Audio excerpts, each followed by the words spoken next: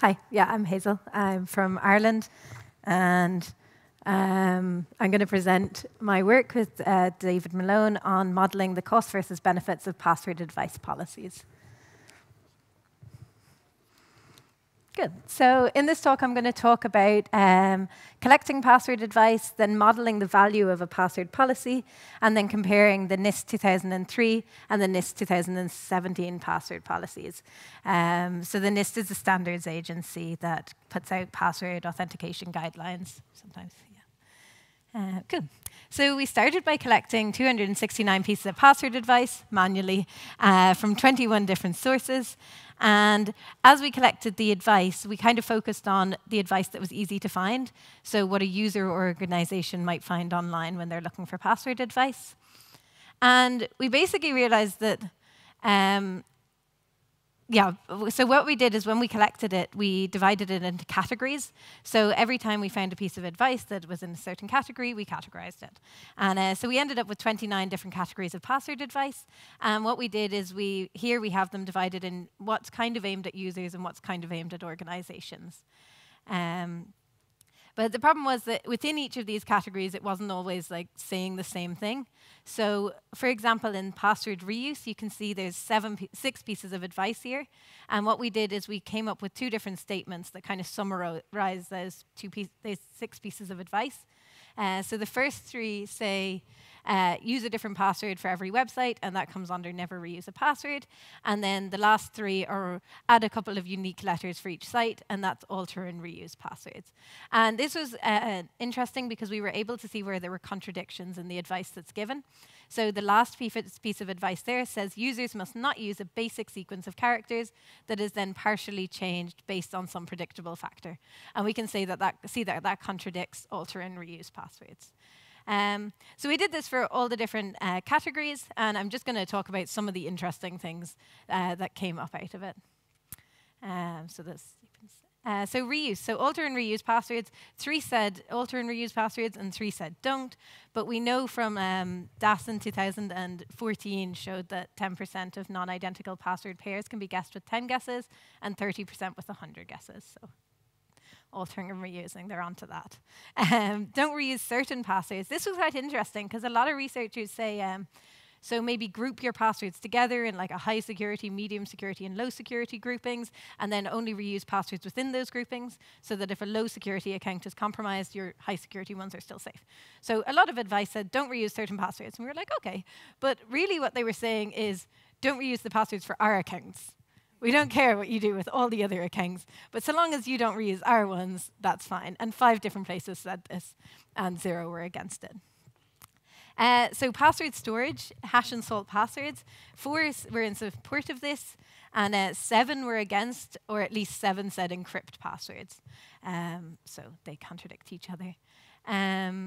Phrases, substitute symbols for letters. So, instead of an A, put an at. 2 were in favor of this, and 1 was against. And don't use words. 16 pieces of advice said, don't use words, but we know from like leaked data sets that everyone really uses words for their passwords, and 0 were against. So that kind of shows that the advice maybe isn't having a great effect anyway. So composition, we found must include special characters, and 7 said must include special characters, 5 said don't. Enforce restrictions on characters, so this is the whole, make sure you include an uppercase, a lowercase letter, a number, a symbol, and 12 different places said do that, and only 1 was against it, and the one that was against it are the new NIST 2017 guidelines, which are really well made and basically take into account all the research in the area, and it's just interesting that they managed to contradict all the other advice that we collected. Password expiry, change your password regularly. 7 supported it, and only 4 were against it, even though we know that it's really difficult for users and the security benefits are minimal. So basically, we have all these different pieces of advice. And what we're wondering is, as an organization, how can I decide what advice I'm going to put in my password policy? And we can see it's contradicting, so it's not entirely obvious if you just go out on the internet what's good and what's bad. So a password policy is we define as basically everything that comes together and makes the policy a thing. So like, are you going to encrypt the channel? If so, how? Are you going to hash and salt passwords? Are you going to have rate limiting? What are your composition policies? It's everything that basically goes into the authentication. So we wanted a way to decide what that is going to be, what your password policy is going to be. So what we've come up with, well, this is pretty intuitive, that quantifying the value of a password policy, so the value of a password policy is equal to the benefits of the policy minus the costs of the policy. Okay. So first we want to build a model for the costs. So what we did is we had all these different statements of advice, and for each one of those, we brainstormed all the different costs we could think of that were associated with them. So the first one there says, don't include personal information. And the costs we could think of associated with that were increased risk of forgetting, impossible and hard to enforce, and inconvenience is a personal system for password generation. And then we say that that's irksome. So basically, we did this for all the different advice statements we had, and then at the end, we'd come up with 10 different categories of costs. And then we narrowed them down to 7 because we found that there was overlap. So these are basically all the costs that we identified. So in there is increased risk of forgetting, user time or inconvenience, organizational time to enforce or program, additional resources, increased computing power. So we think these kind of sum up all the different costs that can be associated with enforcing password advice. So what we did is then for each one of them, we changed it into like a monetary value. So for example, for increased risk of forgetting, the cost of a user forgetting a password is the time taken for the administrator to reset the password by the administrator's wages, and then the time the user is locked out by the user wages, and then we have some value U that basically is how much you care about the users. So if you don't really care that the user is locked out for 48 hours, then it doesn't really matter. But if you do, then, so it's basically U as a value between 0 and 1. So then you have also the probability that a user will abandon the site because they've forgotten their password, and you have that multiplied by the profit per user. So I mean, if you aren't getting any profit per user, that can be set to 0. So basically for each one of these different costs, 1 to 7, we have some probability of it occurring and some frequency with which it occurs. So for example, if you're talking about expiry, these costs are going to repeat every 90 days or something like that. Okay, so that's the cost equation just in maths. That's just the probability times the cost category times the repetition. Okay, so the benefits of a password policy. So, I mean, the benefit of a password policy is basically the attacks that you're going to mitigate as a result of having the policy. So the way we've looked at the password policy is the losses without the password policy and the losses with the password policy. And the hope is that the losses with the password policy are going to be less. So we have 2 things we needed to do here. The first one is calculate the loss as a result of a successful attack, and the other one is calculate the probability of a successful attack. Okay, so calculate the loss as a result of a successful attack.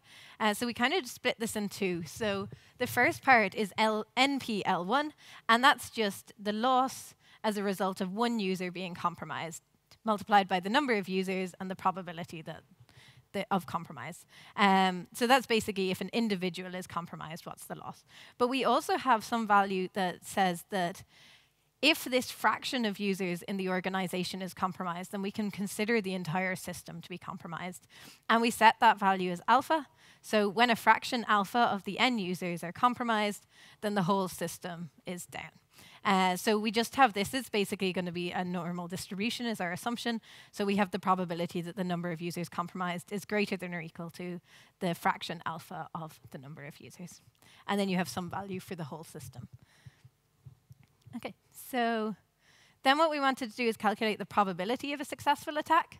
So what we did is we took from the NIST 2017 the list of all the different types of attacks, and we basically have a probability of each one of these occurring. So this was the most difficult part because for some reason no one wanted to give me all their attack statistics. So basically, we need to know how often an online guessing attack occurs, and we need to know the success rate of that. And we need that for each one of these. Because, I mean, if an online guessing attack has a success rate of, let's say 10%, and a theft has a success rate of 50%, but an online guessing attack happens 200 times a minute, then and a theft happens once a month, then you need to have those weighted in relation to each other. So yeah, basically we took it from the Verizon, I think 2017 data breach report, because they had a list of all the different types of attacks, the vectors of the attack, and how often they occurred. And one of our reasonings was that we wanted to have all the statistics from the same document, because then at least they make sense in relation to each other. Cool. So yeah, basically our benefits equation then is the probability of attack success without the policy minus the probability of attack success with the policy multiplied by the loss as a result of a successful attack. Cool. So now that we have our benefits equation and we have our costs equation, we should be able to compare two password policies. So actually this was kind of the incentive for looking into this in the first place, was at the time I think it was the 2017 NIST advice was in draft format, so there was a lot of reviews going around about it, and there was also a lot of judgment on the 2003 password policy, and we kind of thought there should be a way that we can quantifiably say what the benefits of each policy are and what the costs of each policy are and compare them like mathematically. Yeah. So the NIST 2017 password policy, we're just looking at level 1, so this is the lowest level of authentication, and this is kind of our interpretation of some of it. So some of it says you can use this or this, and so for example, like the limit consecutive failed login attempts to 100, it could be any value less than 100, but we just took 100. So yeah, NIST 2017 says the length should be less than 8, blacklist compromised passwords, limit consecutive failed login attempts to 100, hash and salt passwords, and send messages over an encrypted channel. NIST 2003 password policy, again at level 1, says there's no composition requirements at this level. The probability of successfully guessing the password should not exceed 1 in 1,024 guesses. And at the back in the appendix, it describes this as basically the rate limiting should be set, so that's true. And then you have passwords stored using a reversible encryption or a one-way hash, and no requirement to block offline decryption by eavesdroppers. And this is kind of basically a challenge response type of authentication is what it's describing. Okay, so first thing we want to do is we want to look at the benefits. So the purple is the benefits for the NIST 2017, and the green is the benefits for the NIST 2003. And what we've done is on the x-axis, we just have the number of users that are in an organization. So we've tried out loads of different values for the number of users. And then each one of the different lines is basically the weighting on users. So it's going from 0 to 1. And what we can see here is that the weighting on users has no effect on whether you're going to mitigate an attack or not. So you can see that at 100, if you have 100 users and you use the NIST 2003 policy, then your benefit is going to be, of having that policy, is going to be about $500,000. And the benefit of having the NIST 2017 policy is about 1.5 million. So that's already a good sign for the NIST 2017 policy. The next thing we looked at is the costs. So the costs of the NIST 2017 policy is the purple right down the bottom. So you can see that across the board, the 2017 policy has lower costs. But what's also interesting is this is where the weighting on users comes into play. And you can see that it's actually in order of, for the NIST 2003, you can see that up the very top is if you have a weight of 1 on your users, you have the highest cost. If you have the weight 0 on your users, you're right down here, and it's going up linearly. So that's quite interesting, and it kind of shows us immediately that the NIST 2003 policy is highly dependent on users, and the costs are mainly borne by the users, which is something we're kind of trying to come away from, which is good, again. So basically, the last thing then we did is we compared the benefits minus the costs for the two policies. And we have this diagram. And so the benefits minus the costs, we're looking for positive because we want the benefits to exceed the costs. And you can see the 0 line up there, so up near the top. And in all cases, the NIST 2017 policy stays above the 0 line. So that means the benefits of putting the policy in place outweigh the costs associated with the policy. which is, again, good sign. And the NIST 2003 policy, you can see, basically is getting worse and worse and worse. And I think after 1,000 users, it goes below 0. So the benefits don't outweigh the costs of enforcing the policy. So there was a lot of things we kind of took as like we fed in as like data to this. So for example, we took like the value of the policy. We took the value of the organization. Sorry. Then we took the basically how much they pay their users, how much they pay their administrators, whether they pay their users at all, because obviously if they're external, that doesn't apply.